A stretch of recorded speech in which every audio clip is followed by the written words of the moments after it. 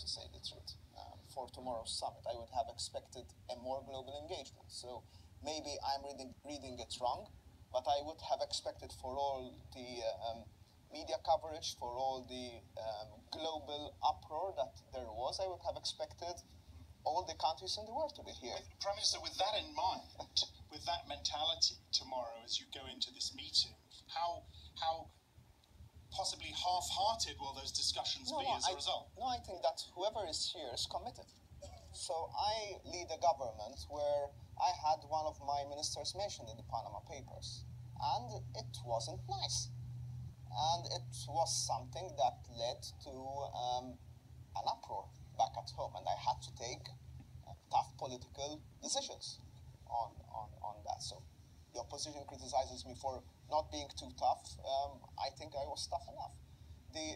On the other hand, we are a European financial center. So the easiest thing for us is to say, okay, I'll send someone junior to be here. No, I'm here to face the music. I'm here to understand how the situation is changing, how things are changing in Europe and in the world. And to say the truth, if such a small country is brave enough to do that, I would have expected other global leaders to be here. Prime Minister, that's a simple truth. I'm going to push this just